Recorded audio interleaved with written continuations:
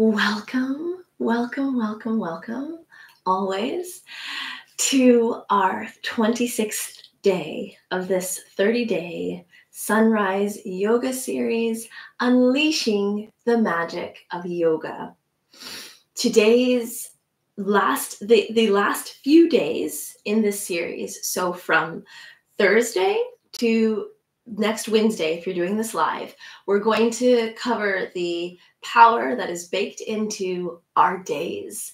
And we're going to use that as our through line as we play with poses that we've already learned and start to look at one of the lovely applications of yoga, which is feeling good and being willing to do the work to aggravate those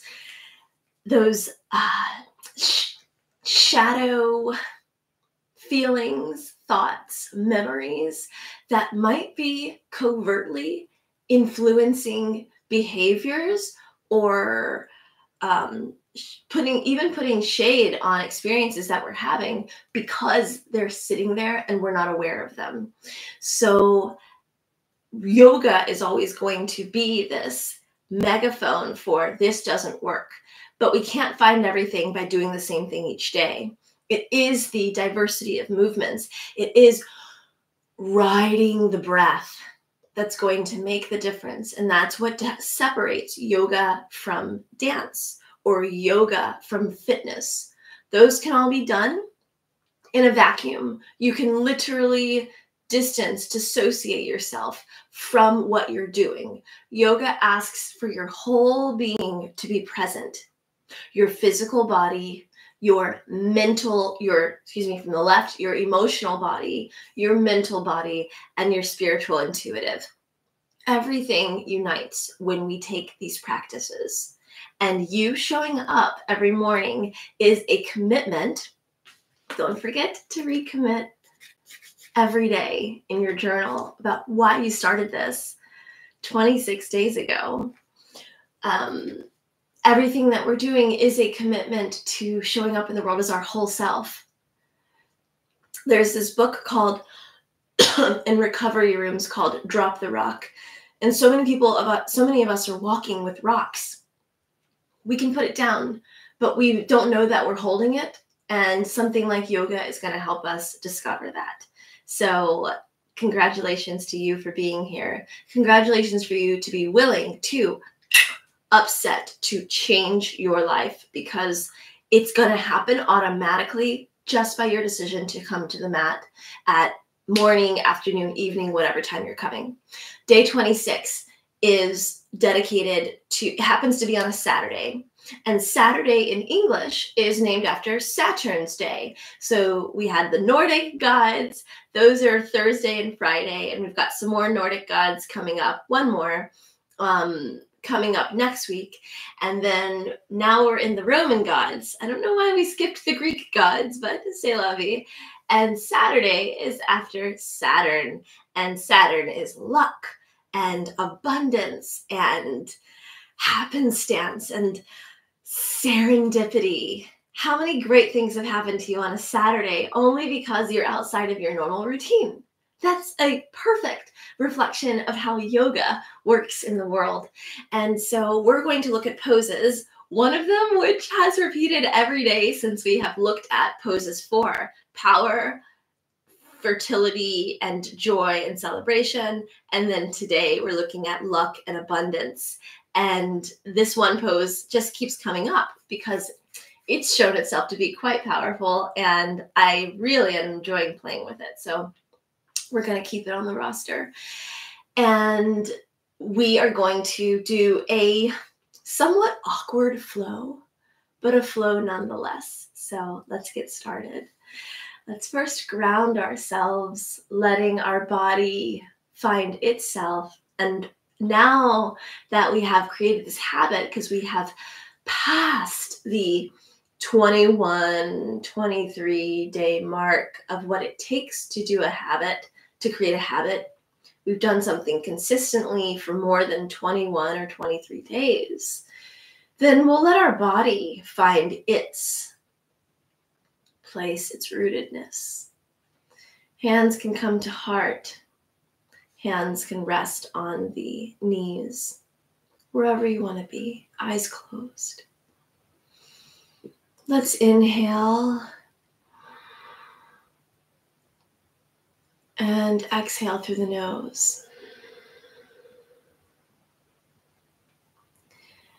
Let's think about the commitment we made 26 days ago. Inhale. And let's exhale everything that we think hasn't served our journey. Let's inhale again. And exhale our idea that we know what's best for us, because those things that we probably hated on this journey probably served us wonderfully.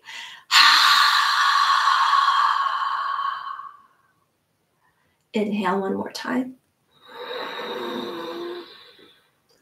Hands come back to prayer. And exhale through the mouth one more time. Letting the eyes float open, acknowledging today's commitment to luck and abundance. Let's be so grateful, even right now, because we have the wherewithal, the place, the time, the internet connection, the ability to do our 5 Tibetan rituals. Let's start with the Fountain of Youth. Check my radius. Okay, here we go. Feet flat on the ground, rooting into the ground, rooting to rise. When we root to rise, we feel that spiral coming up, up, up, up, up, keeping us from not being straight. The spiral continues through our heart, rotating through our shoulders. And our 2 arms, shoulders are going to root into the shoulder cuffs, into the cuffs, and then our arms, continuing that spiral, stretch out. And our fingers, with a mild activation, stretch out and complete the line. Our head, obviously, because all parts of us are being pulled in these different directions, our head can also gracefully rise from the rest of our body with a semi-straight neck through the spine. And let's begin. Gaze is on the ground. Here goes. 1, 2, 3, 4, 5. Bring everything back together. Ooh. Let the spin catch you, eyes close. And let's go to camel. Our feet and shins are pressing into the ground. Our hands are providing this wonderful support for our lower back and for this entire movement. The shoulders are yearning to be towards each other. The elbows are yearning to be towards each other. The shoulders are tucked down, pinned towards the heart, and we're reaching through the spine on the first inhale, looking back or up. Exhale. Inhale. Exhale. Inhale. Exhale. Inhale. Exhale. Inhale. Exhale. Inhale. Exhale. There's 5. Now we're at J. Okay, pinning the middle body towards the mat and supporting your lower back if you need it. I do. And working at your level, not mine, although our levels might be the same. Inhale. Exhale. There's 1. Inhale. Exhale. 2. Inhale. Exhale. 3. Inhale. Exhale. 4. Inhale. Exhale. 5. Tabletop. Fingers. First time we're using our protective grip, but anytime we use it, remember, anytime our hands are in contact with the ground, we're going to use it. Making an L with our hands, letting the other fingers fold out, unfold from that L, and keeping that palm, like we're palming a football or a basketball, keeping that palming feeling under our hands so that the hands are activated, helping build muscle in those hands. And that protective grip is going to protect our wrists and keep us from getting carpal tunnel syndrome by putting so much weight in our wrists that have no muscle without giving them any kind of support. We are supporting our wrists with this grip. Okay, our elbows are doing the same thing, yearning to be towards each other. Our shoulders are pinning towards our heart.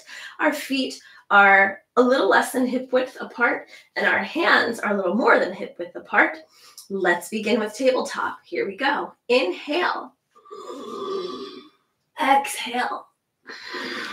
1. Inhale. Exhale. 2. Inhale. Exhale. 3. Inhale. Exhale. 4. Inhale. Exhale. 5. Our final pose, same cues for the hand. Going to upward facing dog, but doing whichever version is best for you. Any level of modification is welcome here. This is simply our warm-up. Let's go. Inhale. Exhale. Downward facing dog. 1. Inhale. Exhale. 2. Inhale. Exhale. 3. Inhale. Exhale. 4. Inhale. Exhale. 5. And remember, you are on the 26th day. You have gathered strength. You have gathered flexibility as a result of showing up each day. And it builds little by little. So you may be here now. If you're doing day 26 and this is your first time seeing this, I would recommend that you start at day 1, where we break down all of these poses so that you can do them safely. So let's go right into our luck and abundance poses. They're really fun. Follow me. You don't have to look at the screen. I will cue you verbally. Okay, we're going to start in child's pose, and we're going to, in tabletop, and we're going to push back to downward facing dog, thinking of the eyes at the elbow, facing the front side, the short front side of the mat. Pushing back to downward facing dog. Let's reach up to 3-legged dog through our left heel, keeping our hips rotated towards the ground. I see. And bringing the knee through the center of the body, placing that foot between the two hands. We're going to spiral that right foot so that the knife's edge of that right foot is flat to the ground, and we're putting weight strongly into the front left foot and the back right foot. And like we're starting a lawnmower, we're going to reach back to Warrior 2. Our first pose, acknowledging luck and abundance. And now from here, we're going to rise up.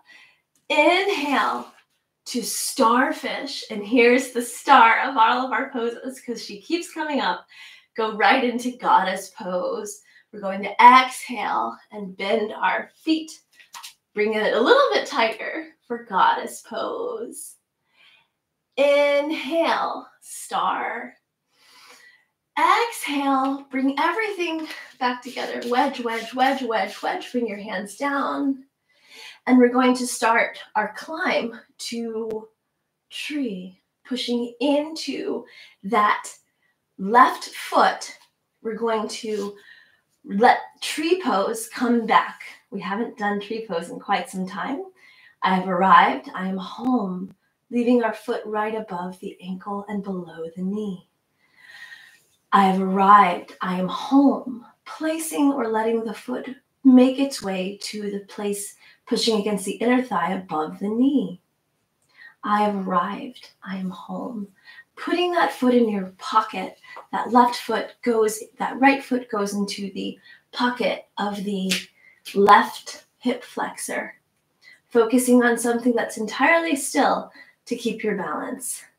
Growing our tree from here, I have arrived. I am home. You're welcome to keep your hands at prayer. You can take your prayer hands above the head. You can grow your tree through the backs of the hands to open your hands, and you can take your gaze towards the sky. And for a final level of challenge, you can close your eyes. But stop where you are, because where you are safely is where you're meant to be today. I've arrived. I am home. Bringing everything back down, going through each place as you unwrap the pose and bring it back to Tadasana. Wonderful. Coming down to our knees. I told you this was an awkward flow. Putting both hands on our lower back, we're going to reach up and back for camel. But this time we're going to take camel pose. And so you're going to actually flex. You're going to flip the toes towards the front of the mat so that the heels are in the sky. And we want to grab those heels, but we don't have to. We can also just reach for them and keep our hands on our back, supporting ourselves, really rooting into the things that are in contact with the ground, which are the tips of the toes and the knees, reaching back, back, back.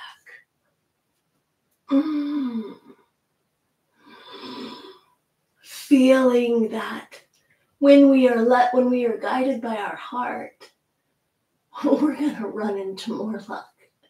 For sure. But sometimes our heart guidance is built on faulty maps. So if you find your heart guides you to things that don't serve you or your greatest good, reconfigure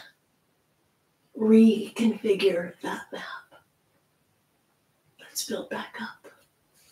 Little by little, gracefully, never running out of a pose and never running into a pose. Bringing our seat to our heels, bringing the tops of our feet to the mat. Let's fold down into child's pose.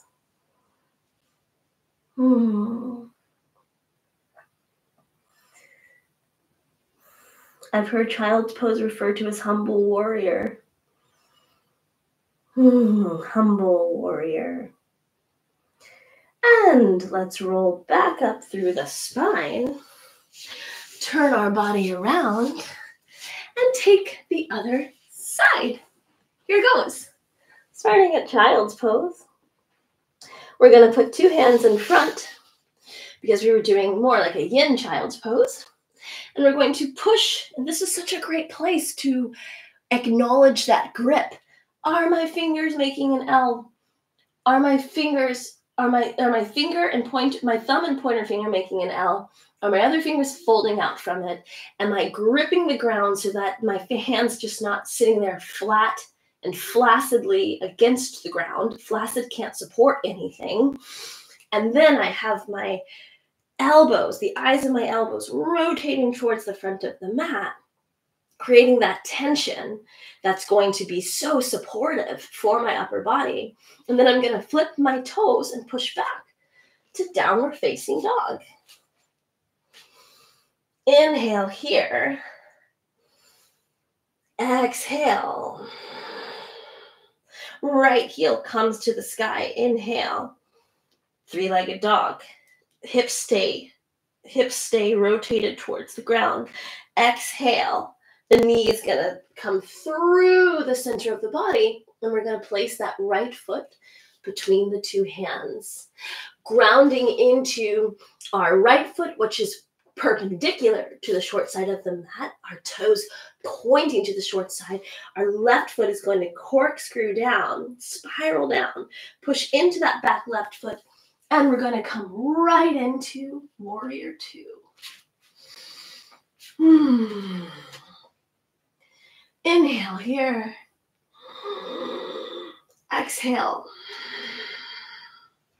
Inhale to starfish, rotating that left heel in towards the body. Our right and left toes are now pointing out. Our fingers are pointing out. And we're going to take it all down to the earth in such a powerful way. This time we'll take Moon God. So our palms of our hands are going to face out, away from us. Exhale into that bend. Inhale here. Exhale. Let's play a little bit, huh? We're here. Heels rise towards the sky. How do they rise? They push into the balls of the feet. Yes, yes, yes, yes, yes. I'm falling.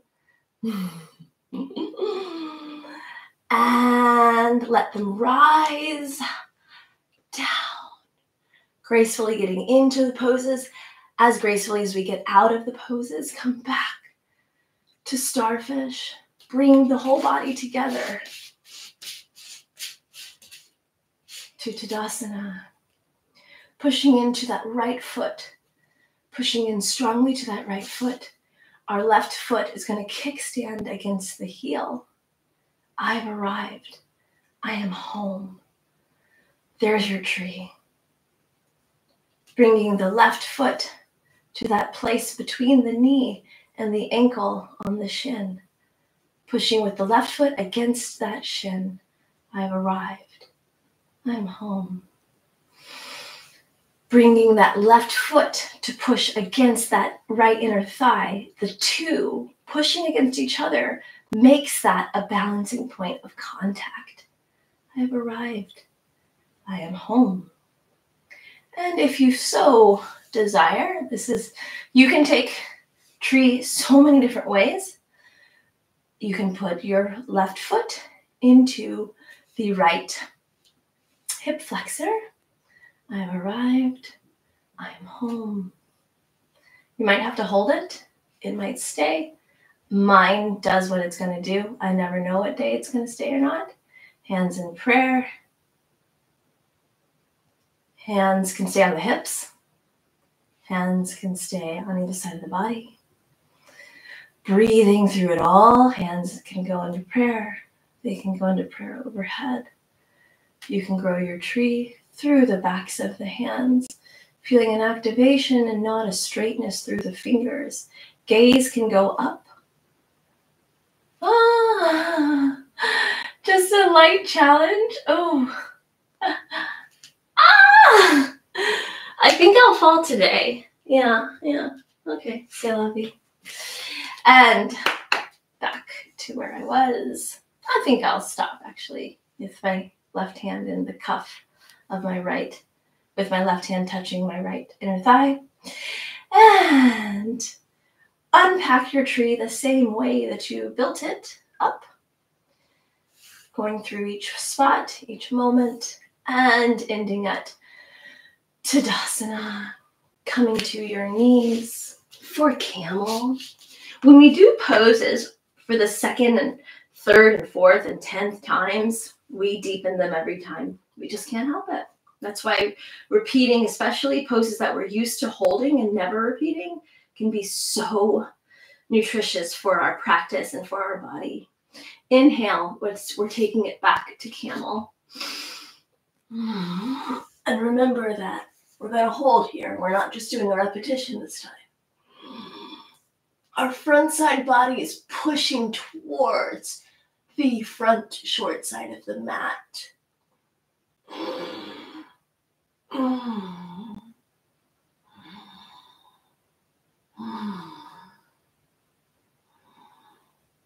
Beautiful. Okay, let's build back up.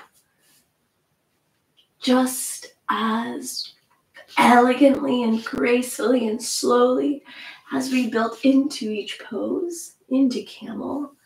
Come to your knees, bring your seat to, come to seated, bring your seat to your heels. And we're going to fold our body forward for that passive child's pose again. This is a counter pose to camel. Notice that we're doing the yin version and not the more active child's pose. We really want to support that lower back, which did a lot of work in camel.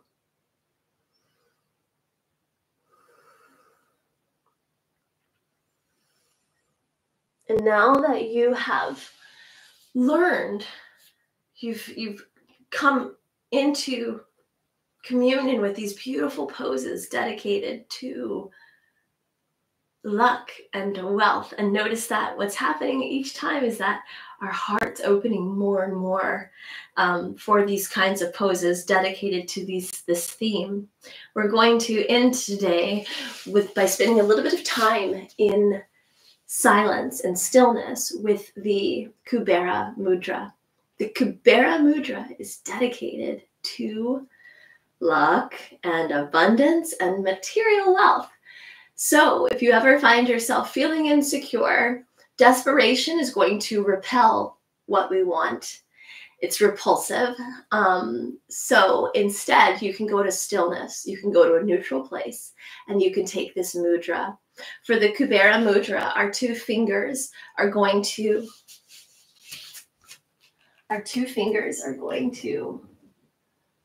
pointer, so finger and middle finger are going to come in contact with thumb, and our two other fingers are going to curl in, and our palms are going to face down.